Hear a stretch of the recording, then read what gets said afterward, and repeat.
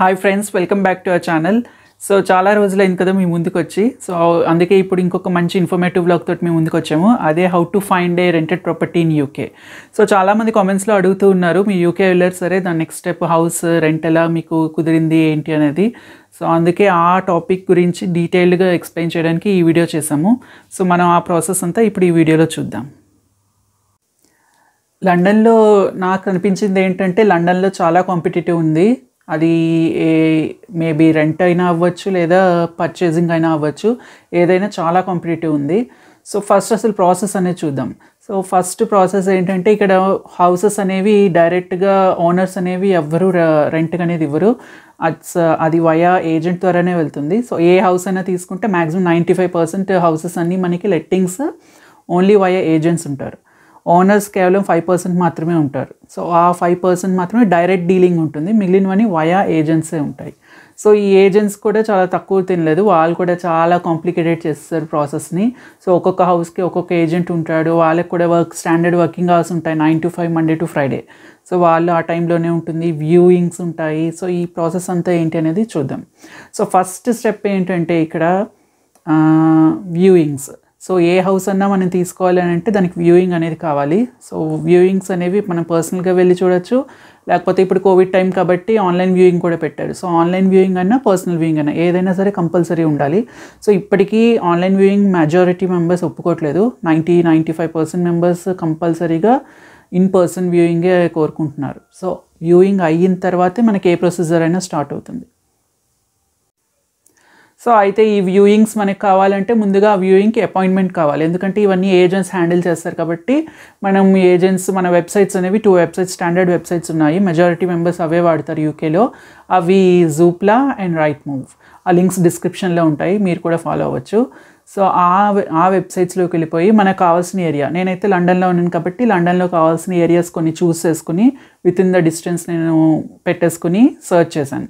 Search చేస్తే నాకు కొన్ని లిస్ట్ డౌన్ వచ్చింది. సో దానిలోంచి ఆ ఏజెంట్స్, ప్రతి హౌస్కి ఒక్కొక్క ఇండివిజువల్ ఏజెంట్ ఉన్నాడు. కామన్గా ఒక ఏజెంట్ ఉండి వాడికంటూ కొన్ని హౌసెస్ అట్లా లేదు. నాకైతే ఒక్కొక్క హౌస్కి ఒక్కొక్క ఏజెంట్ ఉండి, ఒక్కొక్క హౌస్కి మళ్ళీ నేను ఇండివిజువల్ ఏజెంట్స్ కాల్ చేసి అపాయింట్మెంట్స్ తెచ్చుకోవాలి వ్యూయింగ్స్కి. సో వాళ్ళు కూడా వ్యూయింగ్ అపాయింట్మెంట్స్ అంత ఈజీగా ఇవ్వరు. మనం కాల్ చేశాక, రేపు ఫర్ ఎగ్జాంపుల్ నేను మండే కాల్ చేస్తే వాళ్ళు వెన్స్డేకో ఇస్తారు వ్యూయింగ్ అపాయింట్మెంట్, ఆర్ థర్స్డేకి ఇస్తారు. 1 hour స్లాట్ ఇవ్వడానికి చాలా టైం పడుతుంది. సో అప్పటి వరకు మనం వెయిట్ చేస్తూ ఉండాలి. బట్ ఇందులో ట్విస్ట్ ఏంటంటే, మనం ఆ టైం గలగా, లైక్ ఫర్ ఎగ్జాంపుల్ నేను మండే వ్యూయింగ్ అపాయింట్మెంట్ తీసుకున్నాను అనుకోండి, లైక్ మండే కాల్ చేస్తే వాడు నాకు వెన్స్డేకి ఇచ్చాడు. సో వెన్స్డేకి నేను వెళ్ళేలోపే ఆ హౌస్ ఉండొచ్చు, లేదా వేరే వాళ్ళకి వెళ్ళిపోవచ్చు. సో అంత కాంపిటేటివ్ ఉంది మార్కెట్ ఇక్కడ. సో మీరు ఓన్లీ 1 హౌస్కి వ్యూయింగ్ అపాయింట్మెంట్ పెట్టుకుని వెళ్తే కుదరదు. ఎట్ ఏ టైం ప్యారల్గా 3-4 హౌసెస్కి పెట్టేసుకుని 3-4 హౌసెస్కి వెళ్ళి చూసి ఏదో ఒకటి కన్ఫర్మ్ చేసుకోవాలి. సో అలా అయితేనే మనం యాజ్ సూన్ యాజ్ పాసిబుల్గా మనకి ఒక హౌస్ అనేది వస్తుంది. అండ్ ఇక్కడ బెడ్రూమ్స్, ఎన్ని నెంబర్ ఆఫ్ బెడ్రూమ్స్ అనేది depends on the size of the family అనమాట. సో మీరు ఓన్లీ కపుల్ అయితే మీకు సింగిల్ బెడ్రూమ్ ఫ్లాట్ సరిపోతుంది. బట్ మీకు కనుక ఒక కిడ్ ఉన్నాడు అని అంటే కంపల్సరీగా 2 bedroom ఫ్లాట్ తీసుకోవాలి. అది ఇక్కడ రూల్. సో అలా రూల్ కింద ఉందో లేకపోతే ఏజెంట్స్ రూల్ కింద మార్చేస్తారో నాకు తెలియదు, కానీ మేము ఎప్పుడు కాల్ చేసి అడిగినా వ్యూయింగ్స్ కోసం వాళ్ళు ఫస్ట్ ఈ క్వశ్చన్స్, సెట్ ఆఫ్ క్వశ్చన్స్ అడుగుతారు. మీరు ఎంతమంది, మీరు ఎవరెవరు ఏ వర్క్ చేస్తున్నారు, హౌస్ హస్బెండ్ ఏం వర్క్ చేస్తున్నాడు, వైఫ్ ఏం వర్క్ చేస్తున్నాడు, టోటల్ యాన్యువల్ ఇన్కమ్ ఎంత ఉంది మీకు, కిడ్ ఏం చేస్తున్నాడు, వాడి ఏజ్ ఎంత, వాడు ఏ స్కూలు, ఇవన్నీ డీటెయిల్స్ మనల్ని అడుగుతారు. సో దాన్ని బట్టే మనకి హౌస్ అనేది ఇస్తుంది. మనకి బడ్జెట్ లేదు, మనం 1 bedroom ఫ్లాట్ తీసుకుని అడ్జస్ట్ అయిపోదాము అని కాల్ చేస్తే, సో వాళ్ళ ఫ్రెండ్ చెప్పేస్తారు, సారీ మీకు కిడ్ ఉన్నాడు కాబట్టి మీకు కంపల్సరీ 2 bedroom హౌస్ తీసుకోవాలి, 1 bedroom ఫ్లాట్ మీకు రాదు అని చెప్పేస్తారు. సో ఆ విషయం నాకు యూకే వచ్చాకే తెలిసింది. సో నేను మీకు ముందే చెప్తున్నాను. సో ఎప్పుడైనా మీకు 1 kid ఉన్నాడు అంటే మీరు కంపల్సరీ ఫిక్స్ అయిపోవచ్చు, 2 bedroom హౌసే మీరు తీసుకోవాలి.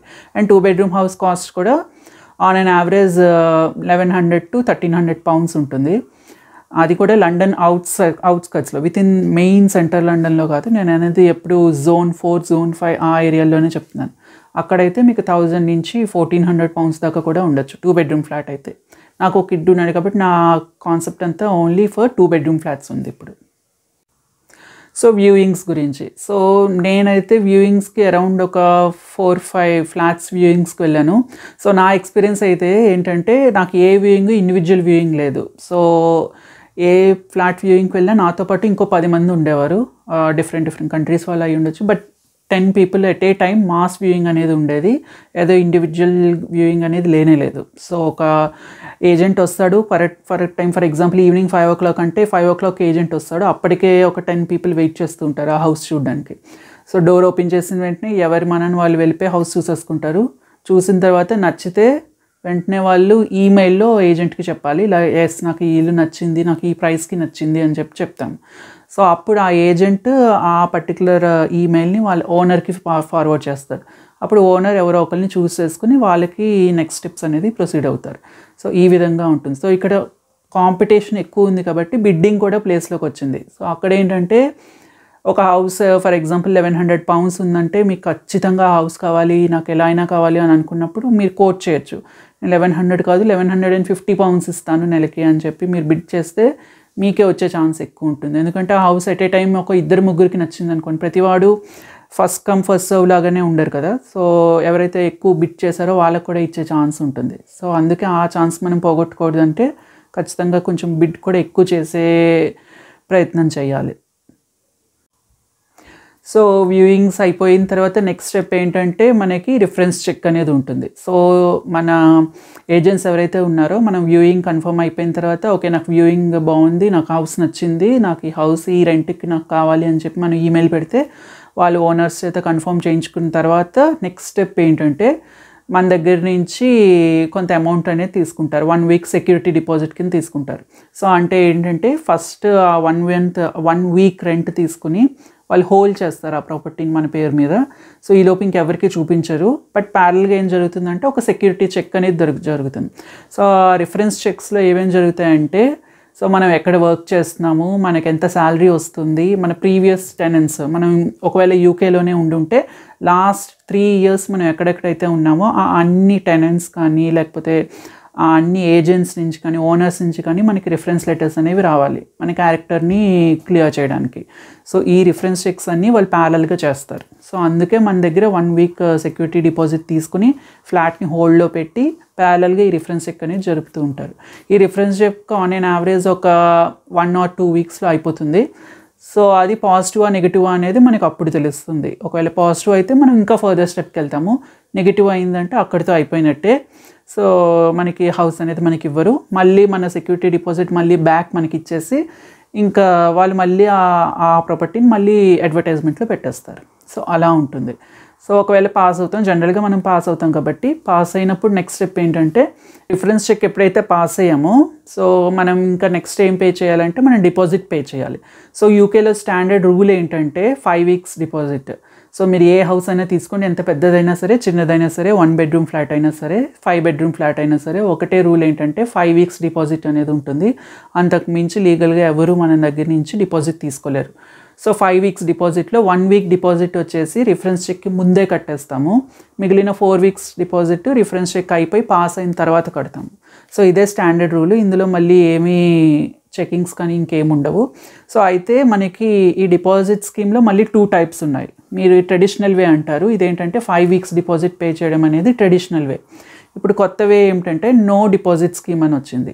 సో ఈ నో డిపాజిట్ స్కీమ్ ఏంటంటే మనం ఒకేసారి ఇంత అమౌంట్ 5 weeks డిపాజిట్ నేను ఇవ్వలేను అని అనుకున్నప్పుడు నో డిపాజిట్ స్కీమ్కి వెళ్తారు. నో డిపాజిట్ స్కీమ్ ఏంటంటే జస్ట్ 1 week డిపాజిట్ ఇస్తాము, ఇంకా దాని తర్వాత దాని గురించి మర్చిపోవడమే. ఇంకా మనకి హౌస్ వెళ్ళిపోయాక మనం వెళ్ళిపోయేటప్పుడు కూడా మనకి ఆ డిపాజిట్ మనకి వెనక్కి ఇవ్వరు. సో అదే ట్రెడిషనల్ వే అయితే మనం 5 weeks డిపాజిట్ ఇచ్చినప్పుడు at the end of the contract మళ్ళీ మన 5 weeks డిపాజిట్ మనకి వెనక్కి వస్తుంది. బట్ ఇక్కడైతే రాదు. సో ఈ డిఫరెంట్ వేస్ మనకి ఓనర్ ఏదైతే ఫీజిబుల్ ఉంటాడో దాని ప్రకారం మనం వెళ్తూ ఉండొచ్చు. 2 లీగలే. సో ఏదైతే మనం అది చూస్ చేసుకోవచ్చు ఓనర్ ఫీజిబిలిటీని ప్రకారం. సో ఎప్పుడైతే మనం డిపాజిట్ ఇచ్చేసామో నెక్స్ట్ స్టెప్ ఏంటంటే మనకి కీస్ వస్తాయి. సో డిపాజిట్ అనేది ట్రాన్స్ఫర్ అయిపోయిన తర్వాత ఫస్ట్ మనం దిగబోయే రెంట్ మా 1 month రెంట్ కూడా వాళ్ళకి పే చేసేస్తే మనకి కీస్ హ్యాండ్ ఓవర్ ఇస్తారు. అక్కడితో మనకి కంప్లీట్ అయిపోయినట్టే. సో అన్ని కంట్రీస్లో ఉన్నట్టే స్టాండర్డ్ రూల్ ఏంటంటే మినిమం 1 year అగ్రిమెంట్ అనేది మీరు ఇవ్వాలి. అరౌండ్ 5 months 6 months ఇలా డిఫరెంట్ మంత్స్ అయితే మాత్రం చాలామంది ఒప్పుకోరు. But majority people mostly approve చేసేది ఏంటంటే 1 year రెంటల్ కాంట్రాక్ట్గా అప్రూవ్ చేస్తారు. అండ్ ఈ 1 year ఎప్పుడైతే కాంట్రాక్ట్ రాస్తామో మళ్ళీ దాన్ని బ్రేక్ చేయడం అనేది చాలా ఇంపాసిబుల్. ఎందుకంటే చాలా క్లాజెస్ ఉంటాయి. వాళ్ళు ఇచ్చే రెంటల్ అగ్రిమెంటే అరౌండ్ ఒక 10 to 15 పేజెస్ ఉంటుంది. దానిలో ప్రతి క్లాజ్ ఉంటుంది. మనం సడన్గా ఏదో పని వచ్చింది, నాకు ఇల్లు నచ్చలేదు, సడన్గా నేను 1-2 మంత్స్కే బ్రేక్ చేసేస్తాను కాంట్రాక్ట్ అంటే కుదరదు. సో మళ్ళీ మన తర్వాత కొంతమంది ఓనర్స్ ఉంటారు, నెక్స్ట్ టెనెంట్ని మీరే తెచ్చి పెడితే ఓకే అంటారు. కొంతమంది నెక్స్ట్ టెనెంట్ని తెచ్చి పెట్టినా సరే లీగల్గా వాళ్ళు వెళ్తారు, లేదు నువ్వు అలా ఇలా ఖాళీ చేస్తావు, నువ్వు ఉండాల్సిందే అంటాడు. అప్పుడు మనం ఉండాల్సిందే. సో ఆ విధంగా టైట్గా ఉంటాయి రూల్స్. సో మనం అగ్రిమెంట్ రాసే ముందే అన్నీ పక్కగా చూసుకుని రాయాలి. లేదు రాసేసాము అంటే 1 year మనం లాక్ అయిపోయినట్టే, ఇంకెటు పోలేము. సో రెంటల్ అగ్రిమెంట్ బ్రేకింగ్ అనే టాపిక్ వచ్చింది కాబట్టి నేను నా పర్సనల్ ఎక్స్పీరియన్స్ ఇక్కడ చెప్దాం అనుకుంటున్నాను. సో యూకేలో మేము వచ్చిన తర్వాత నాకు 2 weeksగా ఒక హౌస్ అనేది దొరికింది. సో హౌస్ దొరికింది, ఇంకా రెంటల్ డిపాజిట్ అంతా పే చేసాము, ఇంకా దిగాము. సో ఫస్ట్ ఒక నైట్ స్టే చేసిన తర్వాత మాకు అర్థమైపోయింది ఆ హౌస్లో ఇంకే మేము కంటిన్యూ చేయలేమని చెప్పి.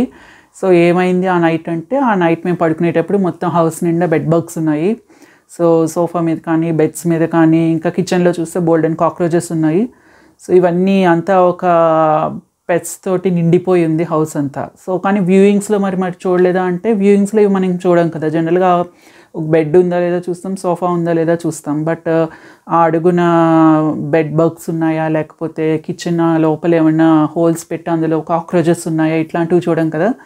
సో మాకు అలాగే అయింది. సో మేము చూసుకోలేదు. దిగిన వెంటనే ఫస్ట్ నైటే మాకు అర్థమైపోయింది ఇల్లంతా చాలా ఉన్నాయి అని చెప్పి.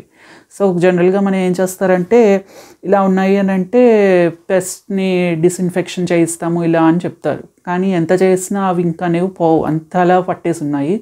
సో మేము అప్పుడు వెంటనే ఒప్పుకోలేదు. ఏది మీరు ఎంత చేయించినా ఇవి పోయేలా లేవు, సో మాకు ఈ టెనెన్సీ అగ్రిమెంట్ బ్రేక్ చేసేసేయండి, మేము వెళ్ళిపోతాం అని చెప్పేసి మేము వెంటనే ఎయిర్బిఎన్బికి మూవ్ అయిపోయి అక్కడి నుంచి మెయిల్స్ తోటి వాళ్ళని కాంటాక్ట్ అయ్యాము. సో వాళ్ళు మళ్ళీ ఒప్పుకోక అలా అలా అలా ఒక నాంచారు. 1 week నాంచిన తర్వాత ఇంకా ఓకే అన్నారు. సో సరే ఇంకా బ్రేక్ చేస్తామని అన్నారు. సో ఇది ఎక్సెప్షనల్ కేసు, జనరల్గా అయితే ఒప్పుకోరు. ఇది ఎందుకు ఎక్సెప్షనల్ అయిందంటే, ఇల్లంతా అసలు లివబుల్గా లేదు.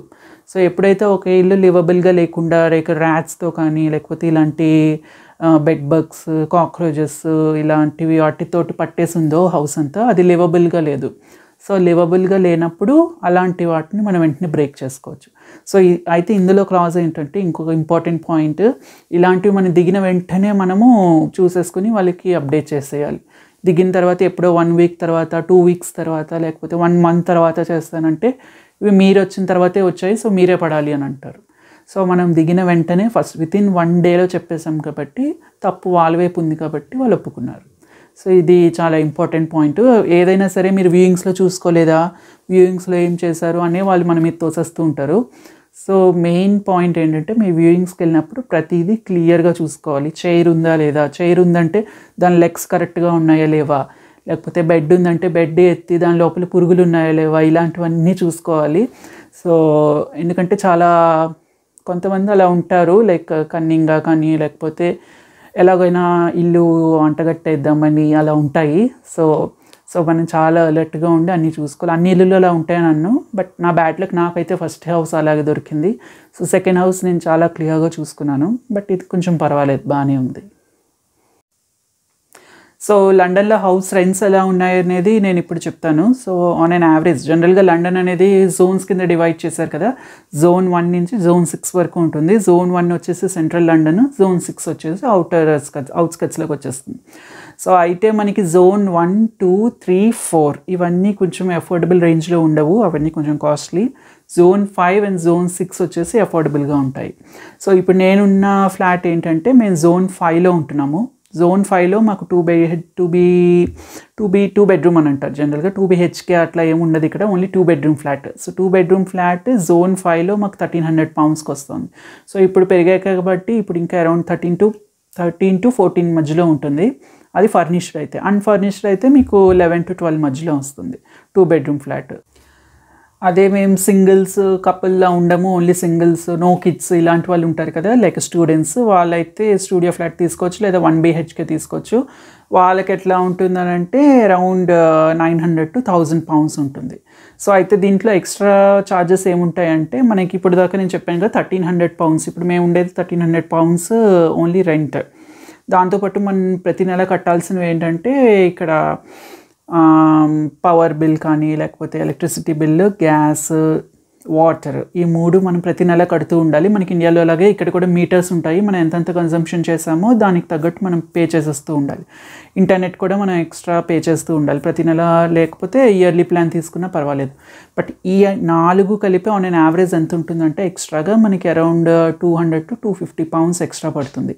సో 1300 pounds రెంట్ ప్లస్ ఇంకొక 250 pounds electricity, gas, water and internet. And ఇది కాకుండా ఇంకొక 150 pounds కౌన్సిల్ ట్యాక్స్ అనేది ఉంటుంది. సో అది మీరు ఏ హౌస్ తీసుకున్నా సరే ఇవి 3 కంపల్సరీగా కట్టాలి. ఏంటి అంటే రెంట్, ఈ బిల్స్, యూటిలిటీ బిల్స్ అన్నీ కట్టాలి, plus council tax. Council tax అనేది డిపెండ్స్ ఆన్ ఏరియా. నేను జోన్ 5లో ఉంటున్నాను కాబట్టి మాకు ఇక్కడ బ్యాండ్ సిలో పడ్డాము. సో బ్యాండ్ సిలో ఇంత అమౌంట్ అని ఉంటుంది. సో ఓవరాల్ యూకే ప్రకారం ఏంటంటే కొన్ని బ్యాండ్స్ ఉన్నాయి. బ్యాండ్ ABCDEF ఇలా కొన్ని బ్యాండ్స్ ఉన్నాయి. మీ హౌస్ ఏ బ్యాండ్లో అయితే పడిందో ఆ బ్యాండ్కి తగ్గ కౌన్సిల్ ట్యాక్స్ అనేది మీరు కట్టాలి. సో కౌన్సిల్ ట్యాక్స్ మాకెంత అంటే 150 pounds ఉంటుంది. అది ఎవ్రీ మంత్ కట్టాల్సిందే. మీరు అది కడితేనే మీకు నెక్స్ట్ దాని మీద నెక్స్ట్ బెనిఫిట్స్ ఏమున్నాయంటే స్కూల్స్ అలొకేషన్స్ కానివ్వండి, ఇంకా నెక్స్ట్ అవన్నీ based on council tax bill ప్రకారమే ఉంటుంది. సో బట్ కౌన్సిల్ ట్యాక్స్ అనేది మ్యాండేటరీ, అది స్కిప్ చేయడానికి ఉండదు. సో కొత్తగా యూకే వచ్చే వాళ్ళు మెయిన్గా ఇంకొకటి ఆలోచించాల్సింది ఏంటంటే ఏ ఏరియాలో తీసుకోవాలి, ఏ ఊర్లో తీసుకోవాలి, ఇలా చాలా క్వశ్చన్స్ అనేవి ఉంటాయి. అండ్ కిడ్స్ ఉన్న వాళ్ళకి ఇంకా ఎక్స్ట్రా క్వశ్చన్స్ ఉంటాయి. Only kids nursery, first class అలాంటి ఉన్న వాళ్ళు పర్వాలేదు, కానీ ప్రైమరీ స్కూల్స్ కాకుండా సెకండరీ స్కూల్స్ చదివే వాళ్ళు ఉంటారు చూసారా. సో వాళ్ళు ఇంకా కేర్ తీసుకోవాలి, ఏ ఏరియాలో ఉండాలి, ఏ స్కూల్లో ఉండాలి, ఇలాంటి అన్ని పాయింట్స్ కూడా కన్సిడర్ చేస్తే వాళ్ళు హౌస్ లొకాలిటీ అనేది చూస్ చేసుకోవడం అని ఉంటుంది. బేస్డ్ ఆన్ ఓన్లీ ప్రైస్ కాదు. సో వాళ్ళకి ఎక్స్ట్రా కన్సర్న్స్ అన్నీ ఉంటాయి. అవన్నీ వాళ్ళు సాటిస్ఫై చేస్తేనే వాళ్ళు ఆ ఏరియాని చూస్ చేసుకోగలరు. సో ఇవన్నిటికీ తరో రీసెర్చ్ అనేది చెయ్యాలి. సో లేకపోతే అంత ఈజీగా రావు హౌసెస్ అనేవి. సో మెయిన్గా ఇక్కడ ఏంటంటే స్కూల్స్ అనేది మెయిన్ ఇంపార్టెంట్ క్రైటీరియా అనే చెప్పాలి. సో కిడ్స్ ప్రైమరీ స్కూల్స్ అయితే మ్యాక్సిమం చాలా ఉంటాయి. ప్రతి ఏరియాలోని వితిన్ 1-2 miles దూరంలోనే చాలా ప్రైమరీ స్కూల్స్ ఉంటాయి. బట్ సెకండరీ స్కూల్స్ అనేవి అన్నీ ఉండవు. సో ఒక 2 miles తీసుకుంటే మ్యాక్సిమం ఒక 3-4 సెకండరీ స్కూల్స్ ఉంటాయి. అదే ప్రైమరీ స్కూల్స్ అయితే ఒక 10 వరకు ఉంటాయి. సో ప్రైమరీ వాళ్ళకి నో ప్రాబ్లం, సెకండరీ వాళ్ళకి కొంచెం ప్రాబ్లం అనిపిస్తుంది. సో అందుకే వాళ్ళు మంచి ఏరియా అనేది చూస్ చేసుకోవాలి. అండ్ మోర్ ఓవర్ స్కూల్స్కి ఇక్కడ రేటింగ్ అనేది ఉంటుంది. మనకి ఏ స్కూల్ అయినా పర్వాలేదు అనుకుంటే ప్రైమరీ వాళ్ళకి ఓకే, ఏ స్కూల్ అయినా పర్వాలేదు. బట్ సెకండరీ వాళ్ళకి అలా కాదు కదా, వాళ్ళకి స్కూల్ రేటింగ్ అనేది చాలా ఇంపార్టెంట్. ఇక్కడ స్కూల్స్ రేటింగ్ ఎలా ఇస్తారు అని అంటే నార్మల్ స్కూల్ అని కానీ, ordinary school like good school అని కానీ, లేకపోతే అవుట్ స్టాండింగ్ స్కూల్ అని కానీ ఉంటాయి. సో ఎప్పుడైతే ఎవరైనా సెకండరీ స్కూల్లో వాళ్ళ పిల్లల్ని పంపించాలంటే వాళ్ళు అవుట్ స్టాండింగ్ స్కూల్కి పంపించాలనుకుంటారు. సో అలాంటి ఏరియాలో ఉన్న హౌసెస్కి రెంట్ కూడా చాలా ఎక్కువ ఉంటుంది. ఎందుకంటే వాళ్ళకి ఆ విసినిటీలోనే అవుట్ స్టాండింగ్ స్కూల్ ఉంది కాబట్టి. సో అక్కడ మనకి అదొక ఫ్యాక్టర్ ప్రకారం చూస్తే రెంట్స్ కూడా ఎక్కువ పే చేసి ఆ హౌసెస్లో ఉంటూ ఆ స్కూల్స్కి పంపించే వాళ్ళు చాలామంది ఉంటారు. సో ఆ పాయింట్ కూడా కన్సిడర్ చేయాలి. బట్ మా కిడ్ అయితే ఓన్లీ ఇంకా నర్సరీ, ఫస్ట్ క్లాస్ ఇట్లా ఆ రేంజే కాబట్టి మాకు అంత ప్రాబ్లం లేదు. మేము పంపించే స్కూల్ వచ్చేసి ఒక ప్రైమరీ స్కూలు అండ్ దానికి గుడ్ రేటింగ్ ఉంది. బట్ అవుట్ స్టాండింగ్ కావాలి అని అంటే చాలా కాంపిటేటివ్ ఉంటుంది అది కూడా. సో ఆ పాయింట్ అనేది మెన్షన్ చేసుకుంటూ చూసుకోవాలి. అండ్ ఇక్కడ టైప్స్ ఆఫ్ హౌసెస్ ఎలా ఉంటాయి అంటే జనరల్గా ఆన్ అన్ యావరేజ్ నేను చూసింది ఏంటంటే ఇక్కడ అపార్ట్మెంట్స్ మోడల్ అనేది చాలా తక్కువ ఉంది. ఓన్లీ అన్నీ ఇలాగా సెమీ డిటాచ్డ్ ఆర్ టెర్రస్డ్ హౌసెస్ అవి చాలా ఎక్కువ ఉన్నాయి. ఫుల్లీ కంప్లీట్లీ డిటాచ్డ్ హౌసెస్ కూడా చాలా తక్కువ. అండ్ అవి మనం నార్మల్గా మన బడ్జెట్లో అయితే ఉండవు, అవి చాలా కాస్ట్లీ ఉంటాయి. అరౌండ్ 4,000 pounds కానీ అట్లా పే చేయాల్సి ఉంటుంది లండన్లో అయితే. బట్ అలా కాకుండా సెమీ డిటాచ్డ్ హౌసెస్ అయితే మనకి మన బడ్జెట్లో వస్తాయి. అది కూడా అరౌండ్ 2,000 pounds వరకు పెట్టాలి. బట్ మేము ఉండేవన్నీ ఏంటంటే టెర్రస్డ్ హౌసెస్లోకి వస్తాయి. ఈ టెర్రస్ హౌసెస్ కాబట్టి మనకి ఇట్లా ఈ రేంజ్లో మనకు ఉన్నాయి. సో టెర్రస్డ్ అంటే ఏం లేదు, వరుసగా హౌసెస్ అన్నీ వరుస పెట్టి ఉంటాయి. కామన్గా ఒకే స్ట్రక్చర్ బిల్డింగ్లో వరుసగా ఉంటాయి. మనం అపార్ట్మెంట్స్ ఎలా చూస్తాం, వెర్టికల్గా చూస్తాము. టెర్రస్డ్ అంటే హారిజాంటల్గా ఉంటాయి. అంతే తేడా నాకు అనిపించింది, ఇంకేం లేదు. అలా కాకుండా సెమీ డిటాచ్డ్ అంటే ఒకే హౌస్లో 2 flats ఉంటాయి. 1 flat ఒక కామన్ వాల్ ఉంటుంది, అంతే తేడా. ఫుల్లీ డిటాచ్డ్ అంటే డిటాచ్డ్గా ఒక హౌస్ సెపరేట్ ఇండివిజువల్ హౌస్లా ఉంటుంది. సో ఈ విధంగా 3 types ఆఫ్ హౌసెస్ ఉన్నాయి. జనరల్గా మనం సెమీ డిటాచ్డ్ ఆర్ టెర్రస్డ్ హౌసెస్లో మనకి హౌసెస్ తీసుకుంటే సరిపోతుంది. అపార్ట్మెంట్స్ అనేవి ఇప్పుడిప్పుడే వస్తున్నాయి, ఇది వరకు అయితే లేవు. బట్ అపార్ట్మెంట్స్ అయితే చాలా బాగుంటాయి, 1 BHK ఆర్ 2 bedroom ఫ్లాట్స్ అనేవి చాలా బాగుంటాయి. బట్ అవి కూడా ఈ రేంజ్లోనే వస్తాయి. 1300 pounds ఆన్ అన్ యావరేజ్గా టూ బెడ్రూమ్ ఫ్లాట్కి పెట్టాల్సి వస్తుంది. అవి ఇప్పుడిప్పుడే కొన్ని జోన్స్లో అరౌండ్ Zone 5, Zone 4 ఈ ఏరియాస్లో అపార్ట్మెంట్స్ అనేవి ఈ మధ్య వస్తున్నాయి. సో హౌస్ సర్చింగ్లో నేను చెప్పాను కదా, ఇన్ని పాయింట్స్ చూసుకోవాలి. లైక్ స్కూల్స్ ఎంత దూరంలో ఉన్నాయి, మనకి డైలీ ఆఫీస్ కమ్యూట్ చేయడానికి మనకి రైల్వే స్టేషన్స్ ఎంత దూరంలో ఉన్నాయి, బస్ స్టేషన్స్ ఎంత దూరంలో ఉన్నాయి, అండ్ ఇవన్నీ పాయింట్స్ని మనం చూసుకోవాలంటే చాలా కష్టం కదా. సో అందుకే ఇక్కడ యాప్స్ ఉన్నాయి కదా, ఈ rental apps like Zoopla are rightmove, ఇవి ఫుల్లీ ఈ ఫంక్షనాలిటీతో ఉన్నాయి. సో ఫర్ ఎగ్జాంపుల్ మీరు ఒక హౌస్ చూసారంటే ఆ హౌస్కి వాళ్ళు కొన్ని ఆప్షన్స్ ఇస్తారు. సో స్కూల్స్కి ఎంత దూరంలో ఉంది, ఎన్ని ప్రైమరీ స్కూల్స్ ఎంత మైల్ డిస్టెన్స్లో ఉన్నాయి, లైక్ విత్ ఇన్ 1 mile ఎన్ని ప్రైమరీ స్కూల్స్ ఉన్నాయి, అవి ఏంటి, వాటి రేటింగ్ ఏంటి, అలాగే సెకండరీ స్కూల్స్ ఎన్ని ఉన్నాయి, వాటి రేటింగ్ ఏంటి, వాటి డిస్టెన్స్ ఎంత, దగ్గరలో ఉన్న రైల్వే స్టేషన్ ఏంటి, దగ్గరలో ఉన్న బస్ స్టేషన్ ఏంటి, దగ్గరలో ఉన్న గ్రోసరీ స్టోర్ ఏంటి, ఇవన్నీ మనకి డీటెయిల్స్ అన్నీ విత్ ఇన్ ద యాప్ దొరుకుతాయి.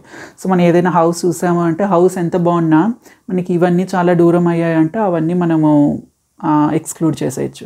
బట్ హౌస్ కొంచెం అటు ఇటుగా ఉన్నా బట్ ఇవన్నీ చాలా దగ్గరగా ఉన్నాయనంటే మన హౌస్కి ఇంపార్టెన్స్ ఇవ్వచ్చు. సో మన డెసిషన్స్ బట్టి ఉంటుంది. బట్ ఈ ఆప్షన్ చూసింగ్ అనేది మనకి యాప్స్లో చాలా ఈజీ ఉంటుంది. సో యాప్స్లో ఈ ఫంక్షనాలిటీ అనేది ఉంది. అలా కాకుండా స్ట్రీట్ వ్యూ కూడా ఇచ్చాడు. సో మన అక్కడి దాకా వెళ్ళి ఆ హౌస్ సరౌండింగ్స్ ఎలా ఉన్నాయి ఇవన్నీ మనం అక్కడి దాకా వెళ్ళే చూడక్కర్లేదు. సో యాప్లోనే మనము స్ట్రీట్ వ్యూ ఓపెన్ చేసుకుని ఆ హౌస్ సరౌండింగ్స్ ఎలా ఉన్నాయి, అసలు రోడ్ ఎలా ఉంది ఏంటి అనేది మనం మొత్తం క్లియర్గా చూడవచ్చు. సో స్ట్రీట్ వ్యూ కానీ దగ్గరలో ఉన్న స్కూల్స్, హాస్పిటల్స్, తర్వాత బస్ స్టేషన్, రైల్వే స్టేషన్ ఇవన్నీ ఎంతెంత దూరంలో ఉన్నాయి అవన్నీ క్లియర్గా ఉంటాయి. సో దాన్ని బట్టే మన ఇంపార్టెన్స్ అనేది మనకి హౌస్కి వెళ్తుంది. ఓన్లీ హౌస్ ఇంటీరియర్స్ బాగున్నాయి అని అంటే సరిపోదు కదా, మనకి ఇవన్నీ చాలా ఇంపార్టెంట్. ఎందుకంటే న్యూగా యూకేకి వచ్చే వాళ్ళకి ఆన్ ద స్పాట్ కార్ అనేది ఉండదు. సో కార్ లేనప్పుడు ఈ పబ్లిక్ ట్రాన్స్పోర్ట్ మీద డిపెండ్ అయ్యి ఉంటాము. సో డిపెండ్ అయినప్పుడు అవి ఎంత దగ్గరలో ఉంటే అంత మంచిది మనకి. సో ఇక్కడైతే మ్యాక్సిమం యూకేలో చాలా బాగుంటుంది పబ్లిక్ ట్రాన్స్పోర్ట్. మీరు ఎంత లోపలికి ఉన్నా అక్కడ అట్లీస్ట్ బస్ కనెక్టివిటీ అయినా ఉంటుంది. కొంచెం బయటకు వస్తే ట్యూబ్స్ కనెక్టివిటీ ఆబ్వియస్గా ఉంటుంది. సో ఇవి ఎంత దగ్గరగా ఉంటాయో దాని ప్రకారం మనం అంత త్వరగా ఆఫీసులకి కానీ స్కూల్స్ కానీ వెళ్తూ ఉండొచ్చు. సో ఇవన్నీ పాయింట్స్ని బేస్ చేసుకుని మనం హౌస్ అనేది చూస్ చేసుకోవడం అనేది ఉంటుంది. సో నేనైతే నాకు వచ్చిన ఇన్ఫర్మేషన్ అంతా మీకు ఈ వీడియోలో చెప్పాను. సో ఇది మీకు యూస్ఫుల్ అవుతుంది అనుకుంటున్నాను. సో మీకు ఇంకా ఏమైనా క్వశ్చన్స్ ఉంటే యూకేలో హౌస్ సర్చింగ్ ఎలాగా, ఏంటి మీ ఎక్స్పీరియన్స్ ఏంటి, మీ క్వశ్చన్స్ ఏంటి, అవన్నీ నాకు కామెంట్స్లో చెప్పండి. నేను వాటికి ఖచ్చితంగా ఆన్సర్ చేస్తాను. సో ఇంకొక వీడియోలో ఇంకొక మంచి టాపిక్తో మళ్ళీ కలుద్దాం. Until then bye.